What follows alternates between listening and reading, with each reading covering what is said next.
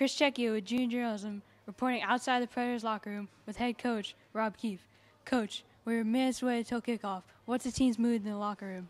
The guys are fired up. They're ready to go. They know that it's been 22 weeks of hard work to get to this point. And first and foremost, we know we got to take care of Pittsburgh at home for the first home playoff game since 2006. So it's a lot of good anticipation, a lot of high energy in that locker room. Is there any message you'd like to give to the fans before you take the field to get them fired up? Absolutely. We need everybody rocking out there. We need everybody screaming their heads off. Obviously, we want to win for you. And the best thing about having fans is the fact that we do this for the fans. We know we can't be on this field without you. So please support us.